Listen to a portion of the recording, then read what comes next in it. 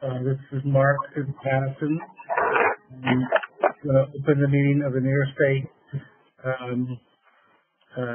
State Cemeteries Board meeting, a regular meeting on April 14th. This is a new era. We're doing this through remote, so there's some additional rules or conventions that I just want to remind people of. One, the meeting is being recorded. Two, we keep a transcript of this, so if everybody could identify themselves when they speak and each time they speak, that's very helpful. Also, if you're not speaking, keep your microphone or phone on mute. That helps. We will be trying to gauge, this is a public meeting. We'll go over some of that in a minute, but again, if you can or know how to identify yourself and you're on WebEx and you would like to ask a question or participate in the public meeting section near the end of the meeting, you can also use the chat function if you know how to do it. Ask a question and I can call on you. If not, I will open it up at the end to people who have questions and figure out how to manage that. Again, identify yourself so we can keep a record of that. Okay, let me introduce the members of the board. I'm Mark Patterson, representing Secretary of State Rosanna Rosano. Our Attorney General representative is? Hi, this is Jill Faber, and I'm representing Attorney General Letitia James. And this is Tom Fuller. I'm representing Dr. Howard Zucker for the Department of Health. That's fabulous. Thank you again. We also, we won't ask them necessarily to introduce themselves, but we have here Louis Polishuk, who's the director of the program, Alicia Young, who's the assistant director of the program, and Tony Melillo, who's our counsel, and other staff members who are available if we need to and we have positions. Let me just give an overview of the agenda, just to go through it first so that people know when we'll be able to cover things. We'll have Tony give us, just again, an explanation of the new rules allowing for remote meetings and our public notice, what we've done to do that. If the members have any questions about that, board members, they can ask them then. We'll approve the minutes of our last board meeting, not the special board meeting, but our last board meeting. We'll have a legislation and rules and regulations report, the division report, the vandalism report, and then we will present 2 applications for consideration. During that time, after we introduce them and present that by staff, I'll make a motion to approve for the discussion. There'll be discussion by board members on each one that we'll vote and go through that. We also will then have a public session, invite the public to speak, and then motion to adjourn. So that's the overview of the agenda. Let me first just ask Tony if he will talk to us again and just remind us about the rules for remote meetings and how we are assuring that we're in compliance. Tony? Here we go. Okay, I had to unmute myself. All right. So we are doing this under new rules through Governor Cuomo's Executive Order 202.1.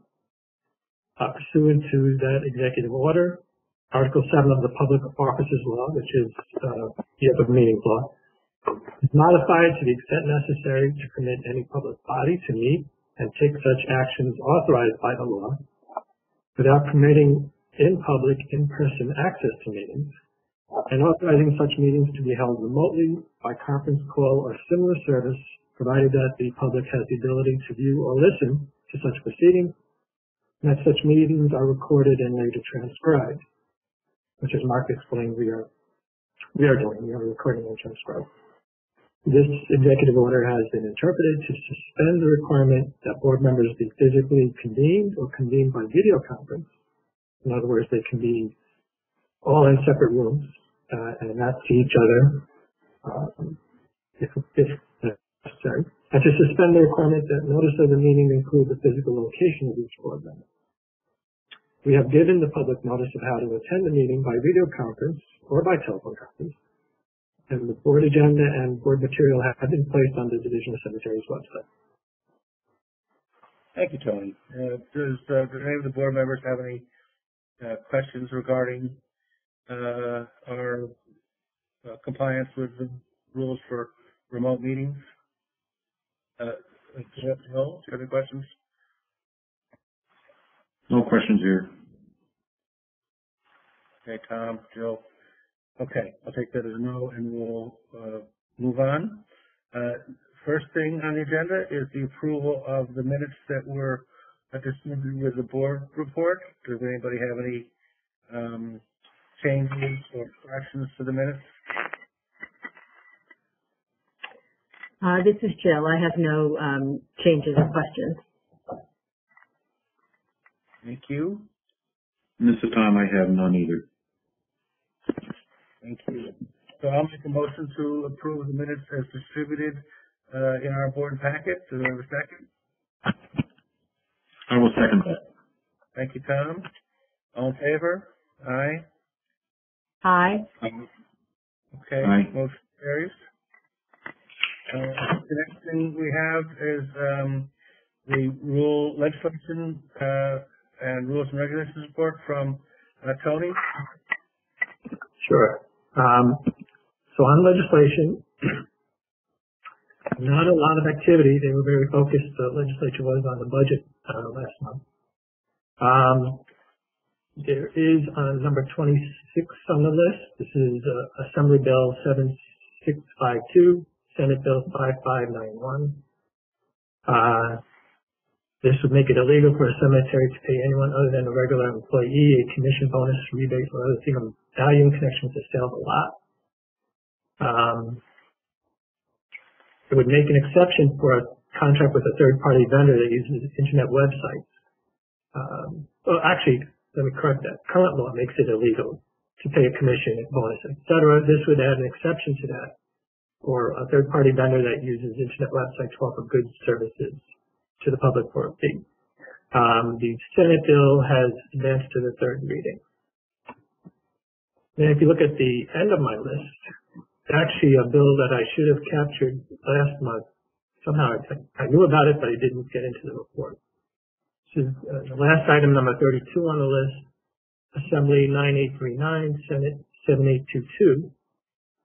This bill would amend the MPCL to assert new sections 1505-B and 1508 to allow a cemetery corporation to dispose of remains by natural organic reduction, to operate a natural organic reduction facility. It includes disposition of remains by natural organic reduction in the definition of a cemetery corporation. And the term natural organic reduction means the contained accelerated conversion of human remains to soil. In layman's term, it's composting of human remains. It's being done in one state. I can't remember if it's Washington or Oregon. And basically, the bill tracks approvals and oversight of crematories. So if a cemetery were to decide to do this, it would be our review, the board's review, and the division's regulation would be similar to the way we handle crematories. So that is in both houses, but no action yet. And then on the, well, let me ask if there are any questions on the legislation before I move on. Okay.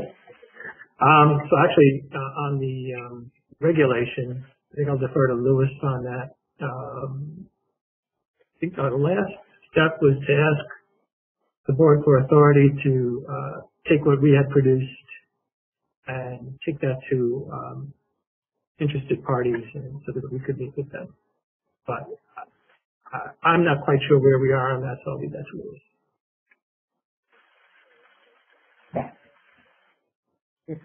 Yeah, I think the board members were supposed to affirmatively, it was more Patterson. I think the board members were supposed to affirmatively indicate that it was okay make those talking points or outlines public.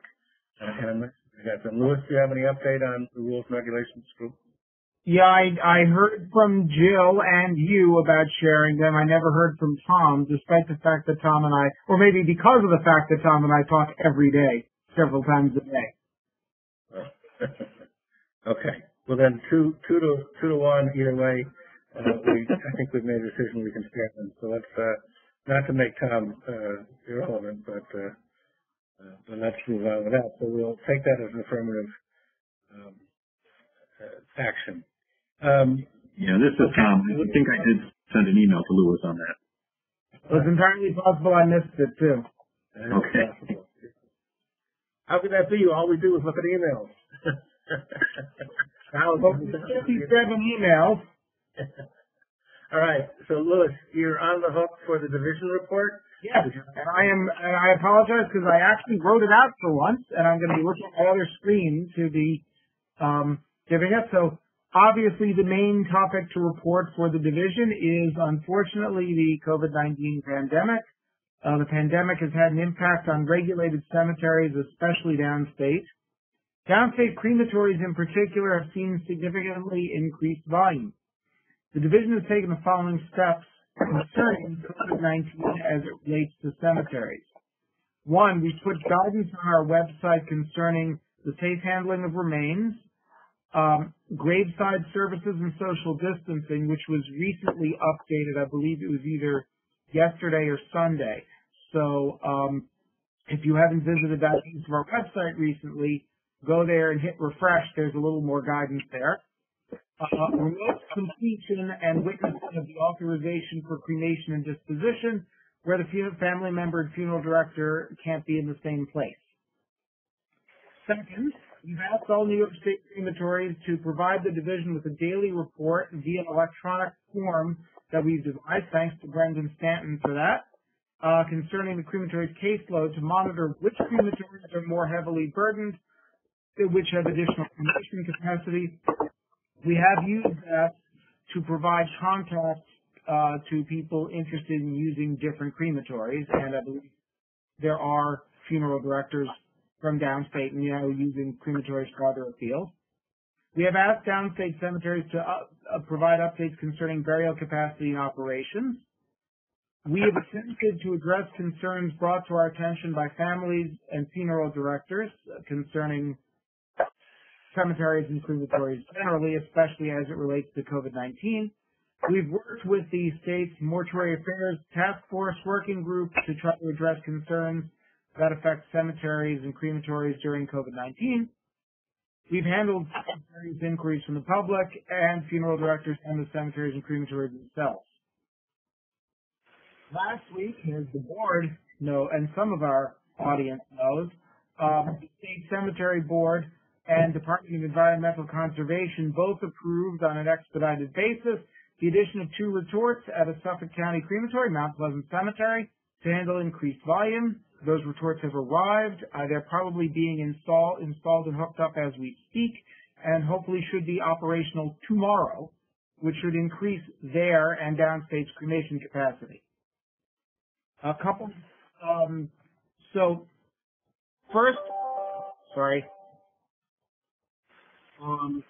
Unrelated to COVID-19, unfortunately, Central Crematory in Portland experienced a fire at the Associated Vault Company next door.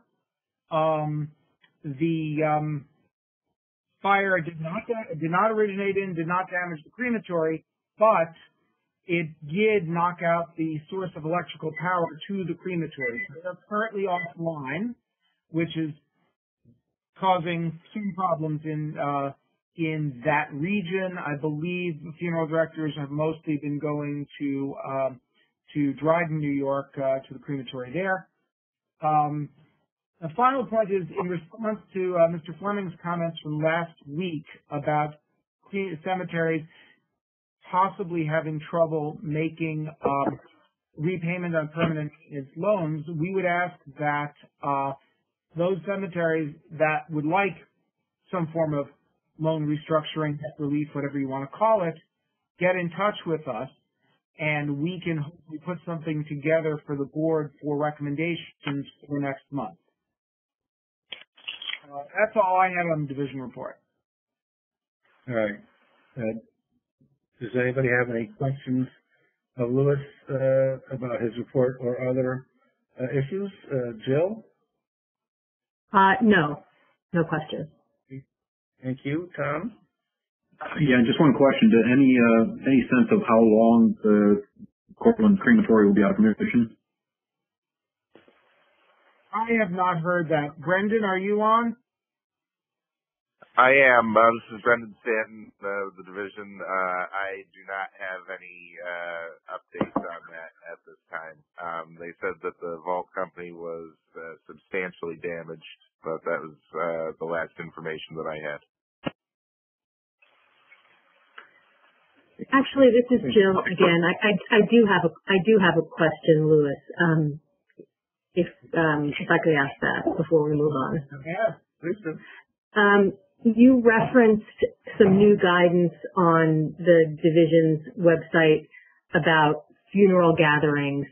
I know that the previous guidance was based on, or I believe it was based on, a Department of Health memo that was dated around March 17th.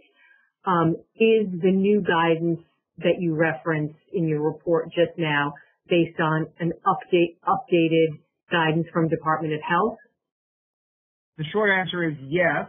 Okay. The longer answer is that our previous guidance was the DOH memo you're referring to was the previous guidance. Okay. There was one that came in between that somehow didn't find its way to the AG's website. Okay. And that was my question in terms of information that we all put out to the public with DOH and the division's most updated guidance. Is that publicly available from DOH now as well? The short answer is I'd defer to Tom on that, but I'd actually recommend you look at our website because we tweaked ours to cover both funerals and cemeteries. Okay. So it includes everything the DOH one did, but also has a little bit of cemetery-specific stuff. Okay. Okay, this is Tom. We did do an updated guidance based on some clarification from the governor's office on the executive order, and that is posted on the Bureau of Funeral Directing website on the DOH side, as well as I know the State Funeral Directors Association has also posted on their website. So funeral directors should be very, very aware of what the current guidance is. And it does touch on the gatherings of cemeteries as well. Okay. Are there any other questions of board members for Louis's division report? I think that is a move on them to our vandalism report. Louis or Alicia? Alicia, can you do this one? I don't actually have it up yet. Sure.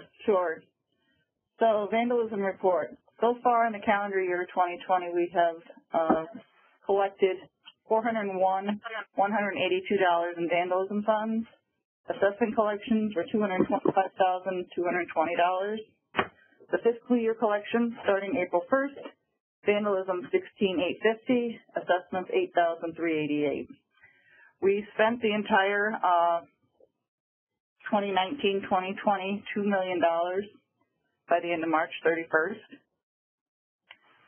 There is $776,397 worth of outstanding applications from prior years that will be paid from the current appropriation.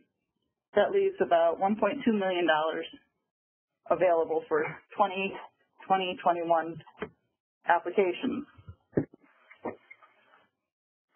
We have no vandalism applications on the agenda this month. Annual reports, we have received 962 annual reports for 2019. Of that, 317 were filed online using our online application, representing about 33% of all reports filed. which is a better rate than last year. I've noted that there's about a 25% increase in requests for extensions this year. Mostly they're citing the inability to get together to sign reports. And that's it. I can't recall whether we mentioned this at the last meeting, but we have announced, I think I mentioned it at the special meeting, either the special meeting or the previous meeting, we announced that we are going to allow for everyone to have up to, we normally give a 30-day extension on the annual report, no questions asked. This year we're giving everyone 60 days, which is, in other words, through May 31st if they have a March 31st deadline, no questions asked. If you need more time than that, you can always give us a call. Okay. I thank you, Lucy. So I think the agenda now takes us to two applications from cemeteries. The first is for Boston Spa Cemetery for a columbarium. Louis is presenting that to the board. Brendan, I'm actually going to you do that. Sure. Brendan Stanton with the division. Boston Spa Cemetery in Saratoga County is applying to the cemetery board to install a 16-inch columbarium. It's double occupancy crypt, so it'll be 120 interments. The cemetery currently does not have any columbarium units. This is their first unit, based on what they believe to be demand in the area, based on, what they've heard from funeral directors and what they've heard from people approaching the cemetery seeking to have that service in the cemetery. They think that it'll sell well. They only have 6 acres remaining for sale, so this will be a very good use of some of their remaining space, coupled with the increase in the cremation rate throughout the state. The total cost of the project is $53,100, which is approximately $38,000 for the unit, $1,300 for shipping, $2,000 for the foundation work, $1,400 to install it, $8,000 for walkways and landscaping associated with it, $2,000 for benches, and $500 for signage and advertising.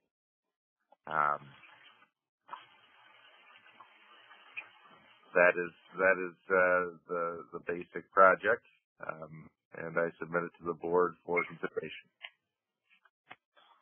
Thank you, Brendan. Any other staff input on that? I'll get to the council in a second. Any other accountant or anybody else commenting on their application? This is Andrew Hickey from Binghamton, and I'm the accountant who did the summary of the project, and I'll be available for any questions. Tony, do you have questions or comments you'd like to raise? Yes, thanks, Mark.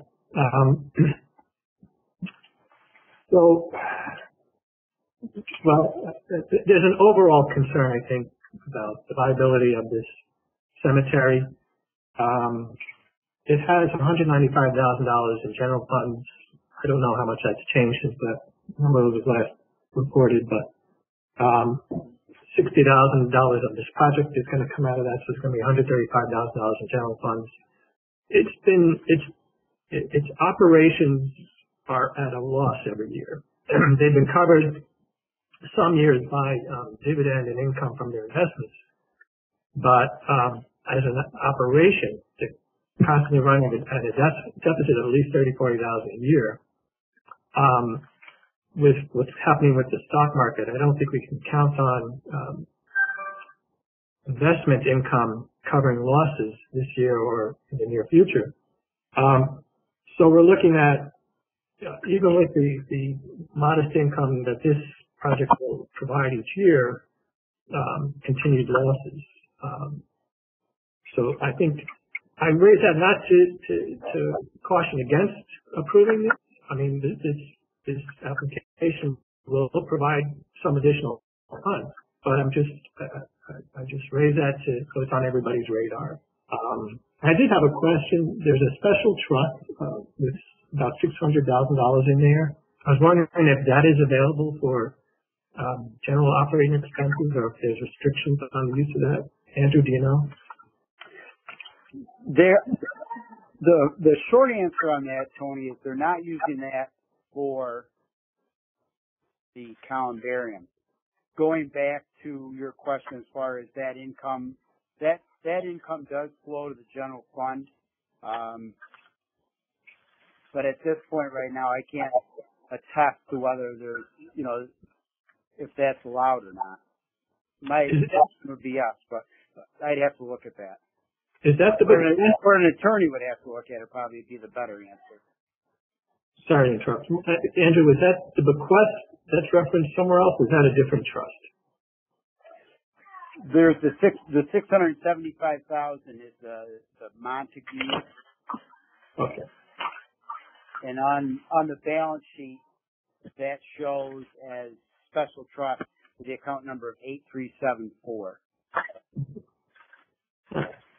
I was wondering if the principal is restricted, or if the principal could be used as well. Because obviously, if this cemetery is heading towards yearly deficits, if they could use the principal, that would extend the life.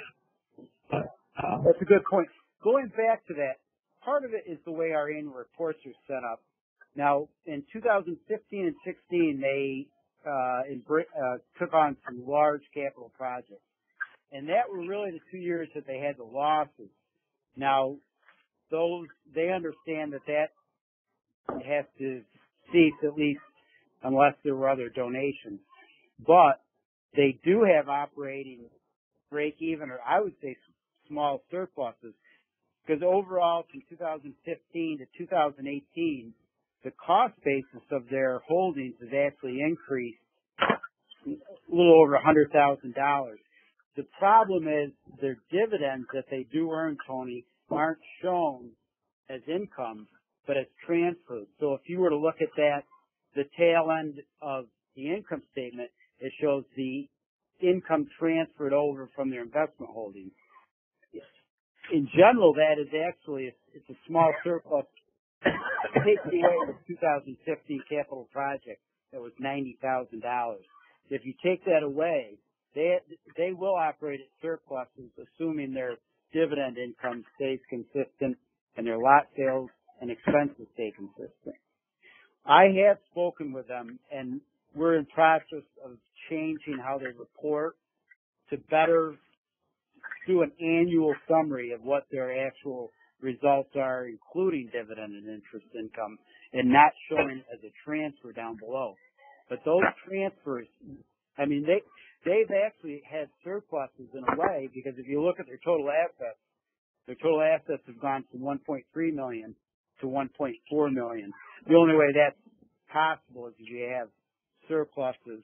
And as you say, their operational is at a loss.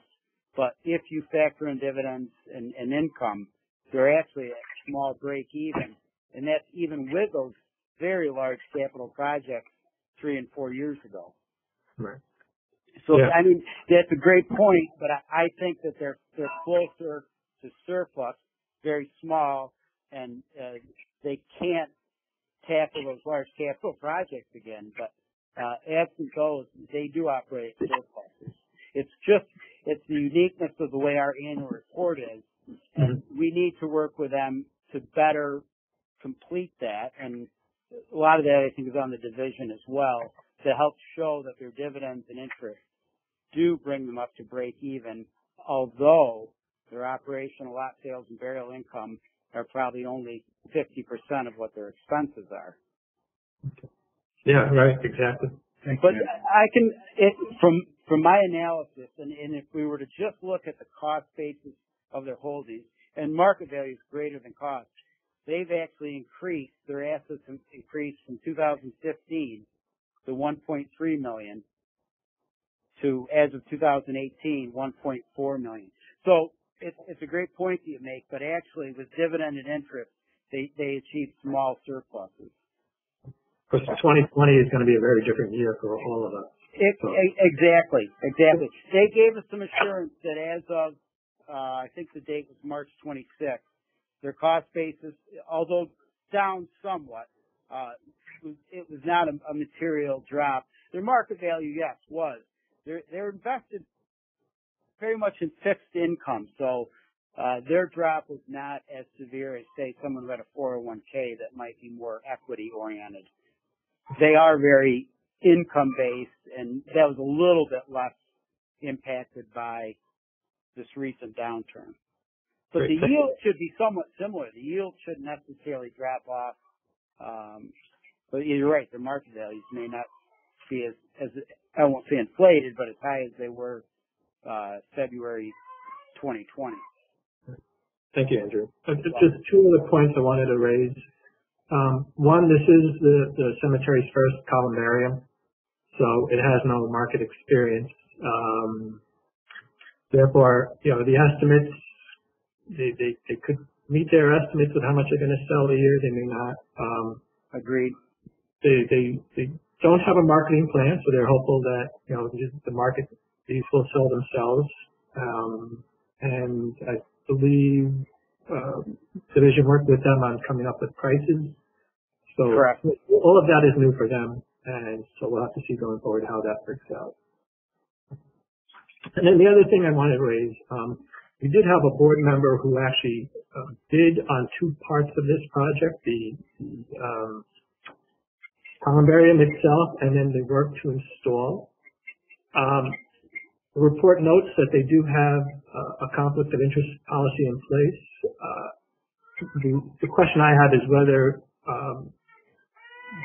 the division had an opportunity to see what this particular person, I think it's the cemetery superintendent, submitted to make sure he disclosed his outside interests that clearly creates a conflict because he's bidding on work for the cemetery.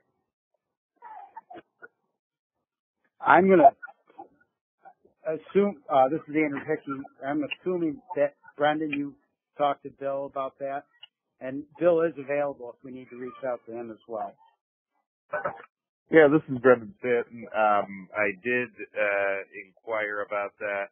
Unfortunately, where this came about is when they first decided to install this unit, they contacted the division, and the division staff member told them it would be no problem to just have the board member.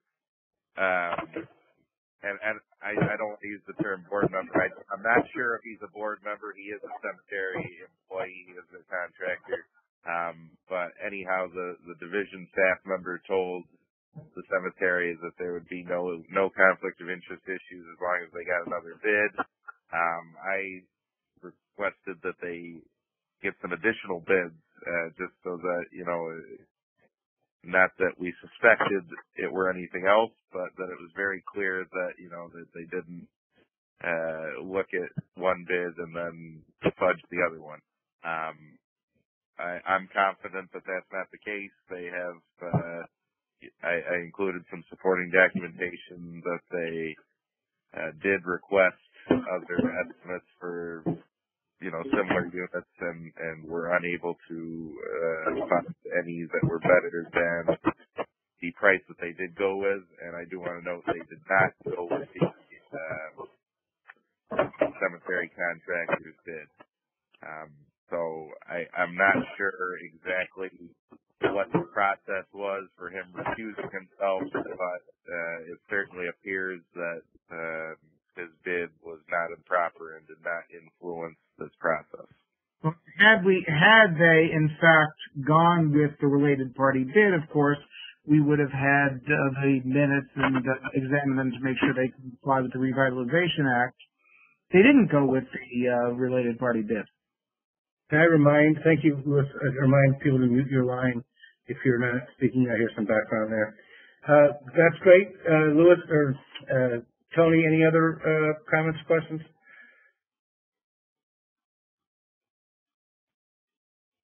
Sorry, I forgot I was on mute. No, those are the only points I wanted to raise. Thank you. So I'm going to make a motion to approve the application of the Bluff Spot Cemetery for a columbarium. If I get a second, then we'll have a board discussion. Do I have a second? This is Tom. I will second that. Thank you, Tom. Are there any questions or comments from board members? Jill, do you want to go first? Yes, I have just one question with regard to I think that it's expected that there will be 60 sold within 60 niches sold within 4.5 years. Just going back to what Tony said about this being the first columbarium, I was just wondering where that number came from. Is that just adding up the 14 that, cremations per year that exist now, and projecting that into the future, or was there some analysis done to arrive at that number? This is Andrew Hickey. I'm the accountant in Binghamton that works with them. I spoke with Bill Curtis on that. They don't have any, official marketing information. They basically 3 data points that they took it from. One was verbal assertions from people and funeral homes saying that there is a material demand for niche sales. And secondly, related to that, in that general area, there isn't this particular service, niche columbariums for people to use in the Saratoga area. And then thirdly, this goes a little bit converse to what Bill just said about that, was there's a local church that sells that sells 50 to 60, I think Bill referenced, annually as far as columbariums, a Catholic church. So it's based, I think, largely on the feedback from funeral homes and family members that they did have a material interest in this service.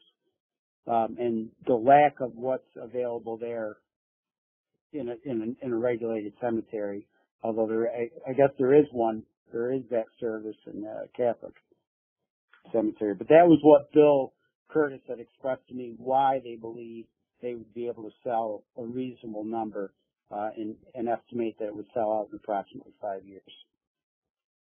So in other words, good information. Oh, sorry, this is Jill. So good information about local market conditions, if you will. Correct. Okay, thank you. Thank you, Jill. Tom, do you have any additional questions regarding this application? No, not at this time. Thank you. Okay. I've made a motion to approve. We had a second. It's on the table. We have all in favor? Aye? Aye. Aye. Okay, all 3 members indicated voting aye. The application is approved. Thank you for everybody's participation in that. The next one is one, and I'll do a little setup on this. This is, we're bringing back the application from Leatherstocking Crematory. When they first applied 2 months ago, I'm not sure if we reminded whether we denied it or just tabled it. There were certain areas where they were not in compliance. I think they show at least a reasonable basis for replacing the retort. It's an old retort. It will increase their capacity, but not increase their general overall. Not adding capacity. They're just going to fill back up from an old retort. There were 3 things, if I remember, that we particularly were concerned about. One was they were paying some staff in a way which might have been improper in terms of a commission. The other was that there's a lease for the building, so it's a related third-party transaction. They didn't have any independent board members. They needed to add some independent board members, and they hadn't filed their CPA audit for us for a couple of years. We told them that we wouldn't consider this until they met certain benchmarks. My understanding is that they've added the board members, although I think they may have run afoul of COVID in terms of an actual board meeting. I'm going to ask for an update from Lewis. And then they have contracted. They've changed the way they pay their employees. We've confirmed that. And they have a contract with a CPA firm with a date of completion to get us 2 of the 3 audits they owe us. The reason we brought it back up was because of the press for crematory capacity. It seemed like they are heading in the right direction. It might be worth the board's consideration to reconsider whether or not we're ready or not to say they're doing enough for us to approve this retort. So, Lewis, can you make sure I'm correct about the update? Sure. There were 4. They've addressed basically 4. They have started to address 4 basic concerns. Concern number 1 was the compensation issue that you mentioned. They are no longer compensating their non-employees per cremation. They're being paid a fixed amount.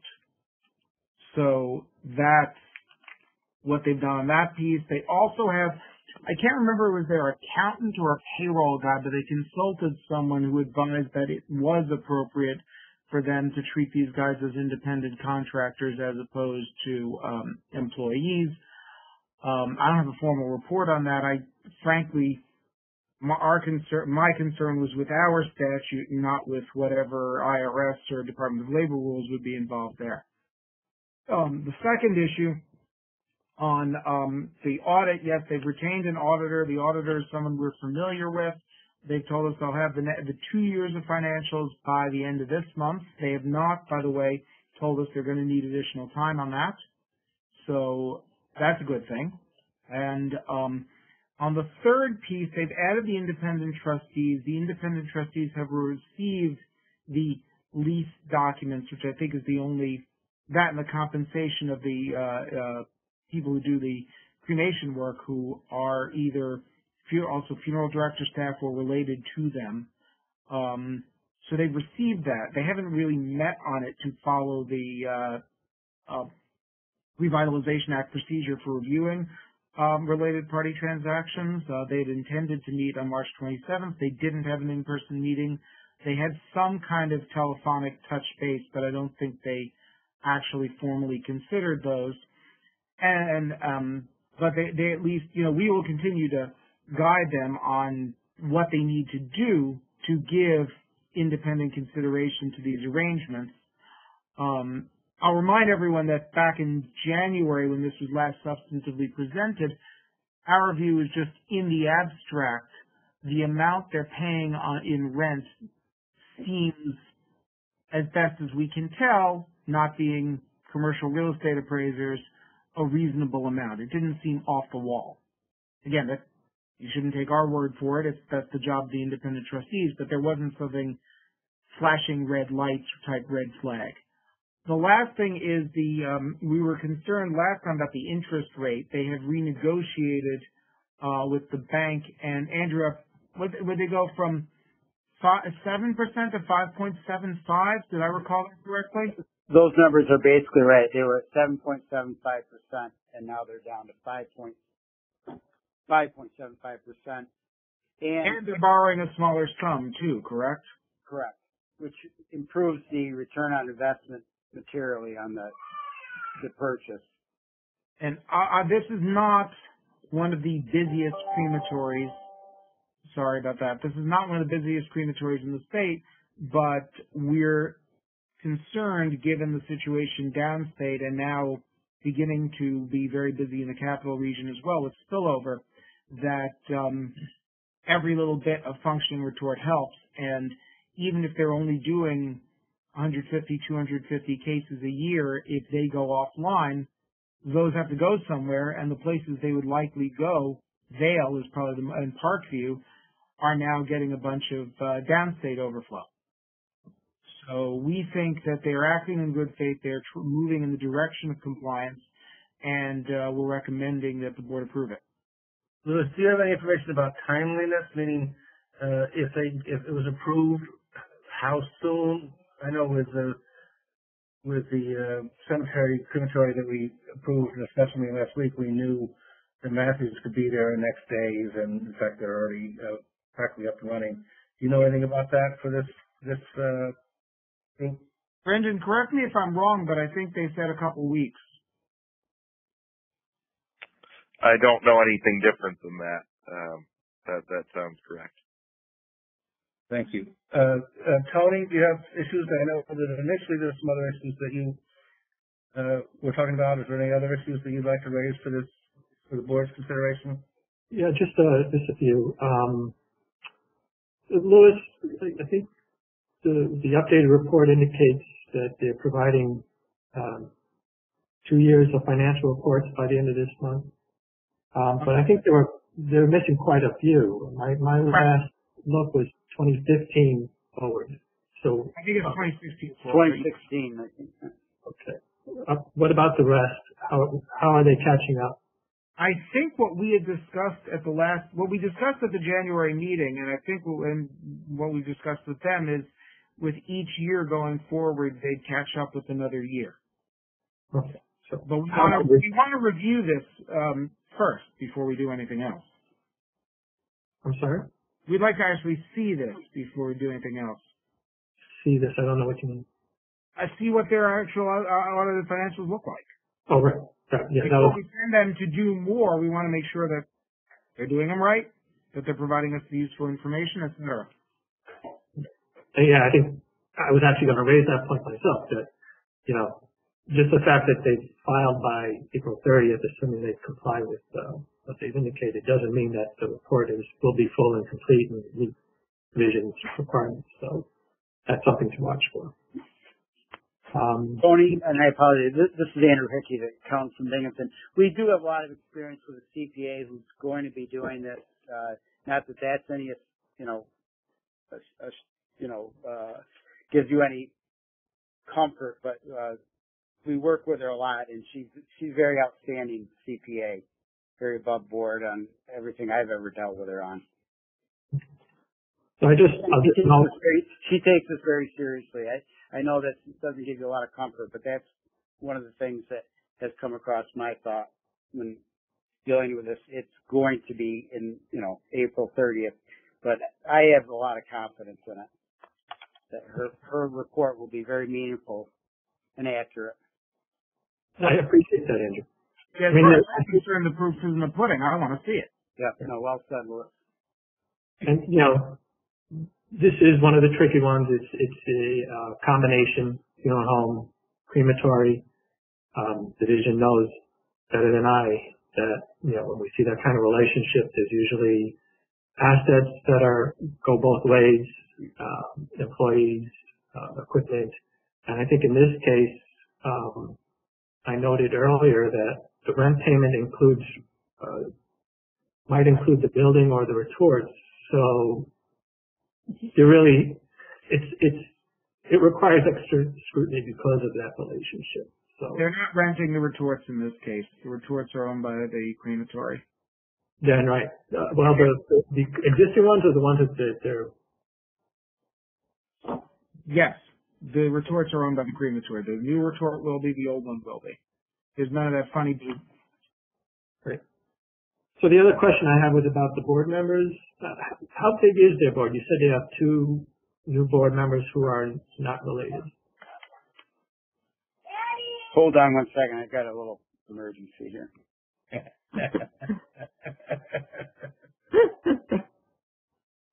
Life, I love it.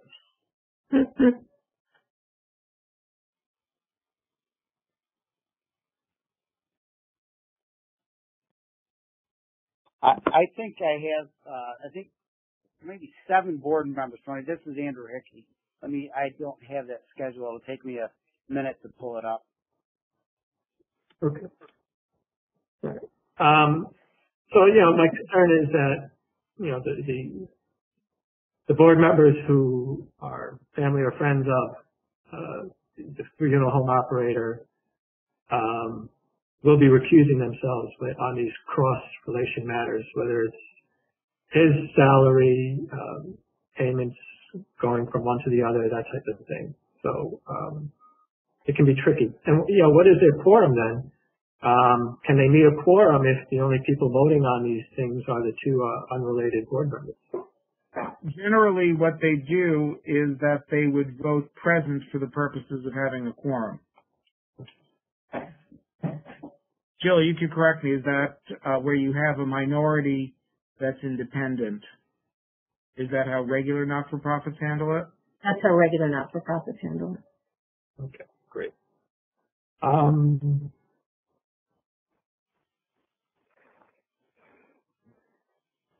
Take a quick look.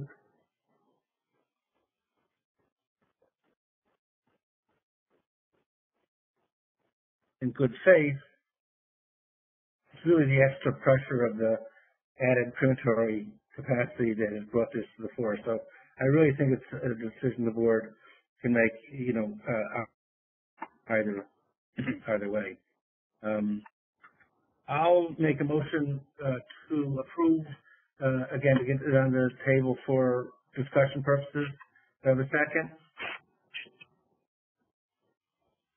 This is Tom. I will second that.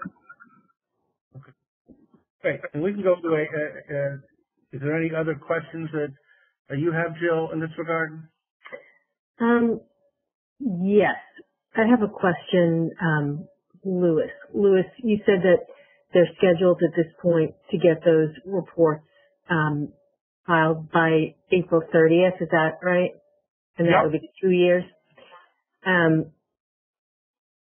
So in terms of, of our approval, is there any reason, because it really does sound like there's a lot of, potentially there's a lot of information that's going to be in those reports that'll be of significant value in analyzing the transaction. Is there any reason why we would, and I throw this out to the other board members, why we wouldn't wait until those are filed and review those and any impact that those have on our decision, evaluate that, and then put this over to the next meeting? Yes. Sorry. Yes, there's a reason not to wait. That's why we're here. Otherwise, we would have waited. We need, frankly, the state needs all the cremation capacity it can get. Vail is now operating at capacity and is unable to accept any more downstate business. Parkview, also in Schenectady, will probably be soon be in that position. If they were to have to go offline because their retort needs repairs, it would be silly for them to throw good money after bad to repair that retort when we're going to approve its replacement in May. And furthermore, we also don't want them going offline at all because we can't afford to lose any cremation capacity. Okay. Those are all good reasons. Thank you. I think, Jill, I'm not really being an advocate here. When we have the opportunity to review the, application, we look at these other issues because it's a time to do it. Mm-hmm. We have other enforcement, capacity beyond approving the retort or not. So if some of the information there proves to be problematic, that doesn't stop us from taking other actions. So again, it's not. Your point is reasonable, except for with this current circumstances that we're in. The only reason I would do was exactly what you said under normal circumstances. That's what we said 2 months ago. But with the pressure on capacity of crematories, it seems like we might want to give a little on that one and hopefully take care of other issues if they come up. So that's my view. That certainly makes sense. I mean, to waive the requirement that they have those reports in place in favor of making sure that capacity around the state is addressed. That makes sense. Let me make something clear. We're not waiving any requirement. Mm-hmm. They are delinquent in their filing of annual reports, and we've proposed a plan that they proposed a plan that we've essentially agreed to for them to come into compliance. There's nothing being waived. Yeah, right. Okay. The question is, do we wait until they've gotten closer to compliance? They're not going to come into compliance for a long time because they're, as Tony said, they didn't give us audited financials for 16 or 17 either. and we're not rushing them on those. Any other questions for us, Jill, for the board's consideration? No. Tom, do you have any questions?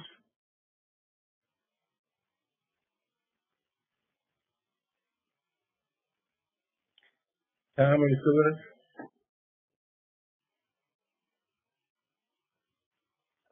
I see Tom.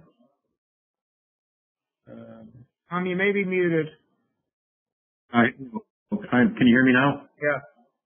Okay. Yeah, I have no more questions. Okay. So I've made the motion. It's on the table. All in favor? Aye. Aye. All three board members have indicated their approval. The motion is approved. Thank you for that. At this point, we are at the public. I guess we could say, when's our next board meeting? I always kind of forget that. Yeah.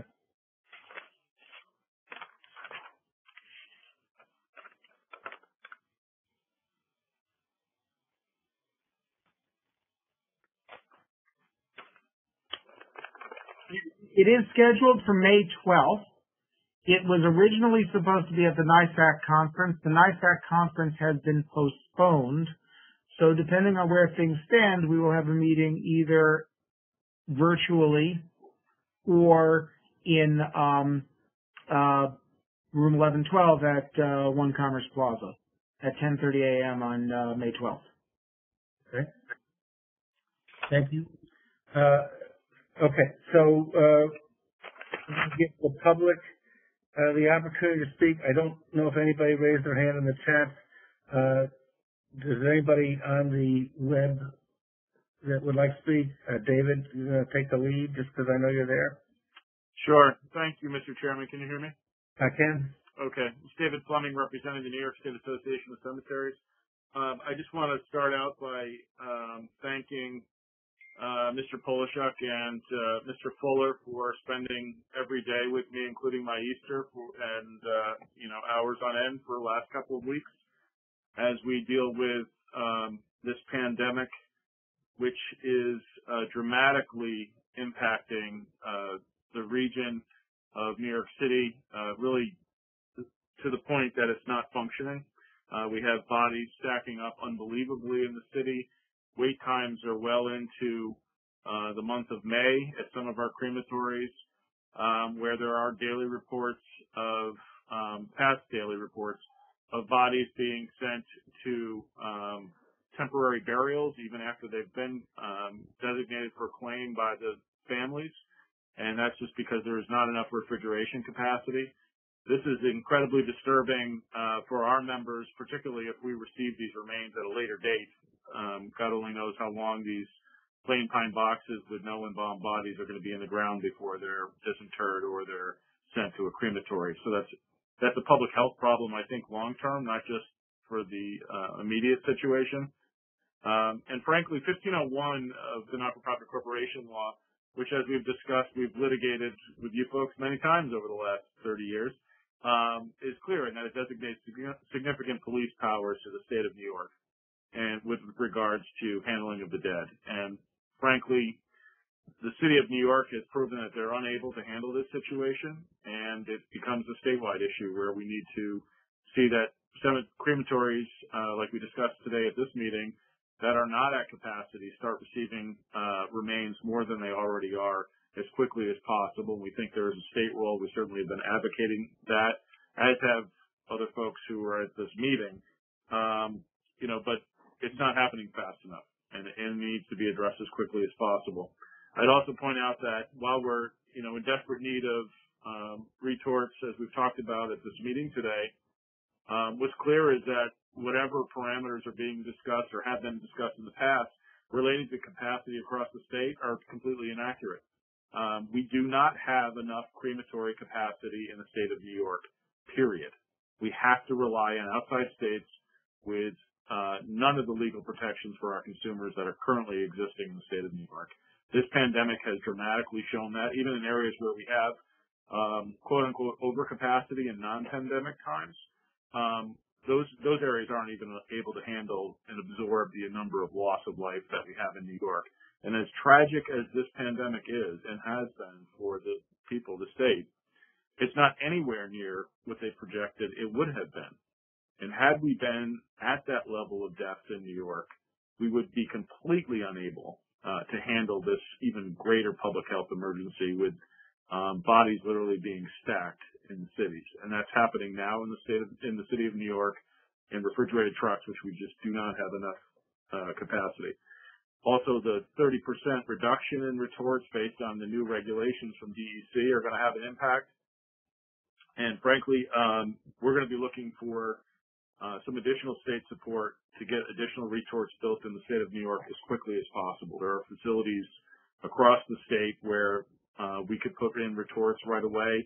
Unfortunately, the cremation companies can't turn these retorts around other than the ones that are already currently in production, and they've all been spoken for. As you've seen from your last meeting where you approved the retort that was put up rather quickly. Additionally, we're hearing from crematories still across the state that PPE is just incredibly difficult to come by.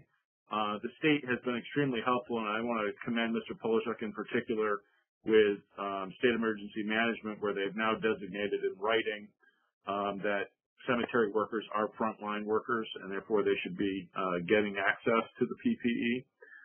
And I can't underscore enough the members of our association, while they're not talked about, although you've seen a number of articles probably in the last 2 weeks, how important they have been in this response to this crisis. We have folks who are literally working around the clock, 24/7, to handle. People are talking about the healthcare side of the response to this pandemic, but there is a death care side, and unfortunately, we've lost well over 10,000 New Yorkers to this terrible virus. They have to be handled, and they're being handled by our frontline workers with extremely limited resources, very few access, not a lot of access to PPE, and we're seeing the price that they're paying for that constant work, and we're starting to see retorts go down in the state where they have been overworked to the point that they're breaking down. And when one of these brick line retorts go down, it takes probably 2 weeks to get them repaired. So with every loss of a machine, it puts us in a more difficult situation. So I want to commend the work that's been done, but I think we have a lot more work to do. I appreciate that the folks at this meeting have been real advocates for our members. I only wish that some people would listen a little more acutely to the needs of the industry at this extremely difficult time. Thank you. Thank you, David. I do know that there's a daily brief every morning at 8 o'clock, even the agency update, and there's just been a constant push to get the PPEs out to the counties, which is where our cemeteries make their requests through. So there's always problems with enough and priorities and all that. Those are tough choices to make, and it's the county emergency operation making them. But I know it's a priority to get things through there, and I'm glad that we've got our guys our folks on the list. So thank you for that, David. Is there anybody else on the WebEx that wants to speak to the board? Is there anybody on the phone that would like to speak to the board? Okay, I appreciate that. I don't think there's anything else for the board to consider at this point. I'll make a motion to adjourn. Mark, it's Alicia. Alicia, I'd like to get a full attendance of everybody that's on the line. Go ahead. How are you gonna do that? Well, I can see who's on. There are a couple people that I don't recognize their names. Okay. Emily. Josh Davis is on mute. Okay, Josh is on. See someone named Emily. I'm not familiar with Emily and her affiliation.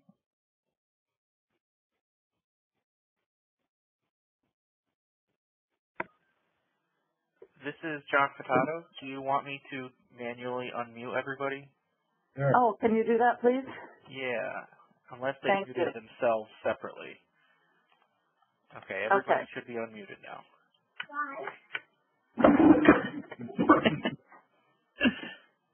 Okay. Emily? Yes, I'm here. Yes. You are with I'm sorry? your last name, please? Oh, fine. Z-H-A-N-G.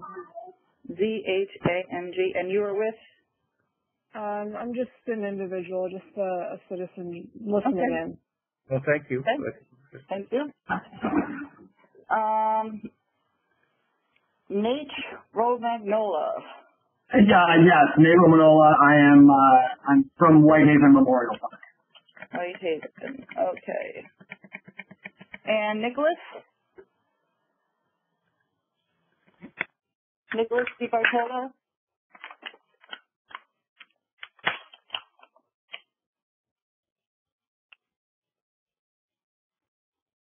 And Jay Locke, I think it's John Locke from Pine Lawn.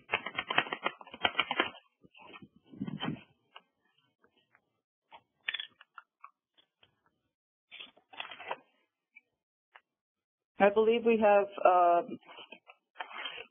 Brendan Stanton, Michael Seelman, Carrie McGovern, Andrew Hickey, Joe Ambrose, Kathleen Richardson, and Josh Beans on the phone from the division. Is there anybody I left out? Me. Well, I know you're there. I don't. Alicia, thank you for that.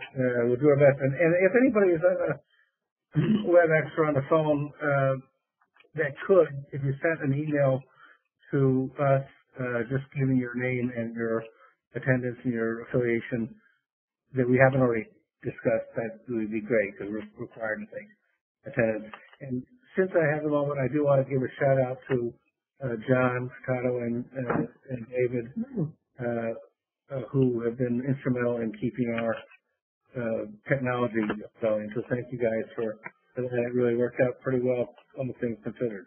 So did I get a motion to adjourn? Did I do that all in favor? Joe, before we adjourn, Alicia did set up a link for an executive session. Mm-hmm. I know you had raised last week the possibility of discussing things in executive session. We want to do that because if so, we will adjourn to executive session, get out of this link, and reopen that link. The issues that you and I had discussed that I thought might best be discussed in executive session, I think we've resolved those internally. Unless you have some reason to want to discuss those today. As far as I'm concerned, I have some resolution. Okay, we should just adjourn then. All right, and that's what we would do though. We would close this meeting and go to a different meeting. So we would close and say, you know, we'll go to executive session, but we won't go back out. We won't make any decisions. So, okay. So Hank, have a motion to adjourn. All in favor?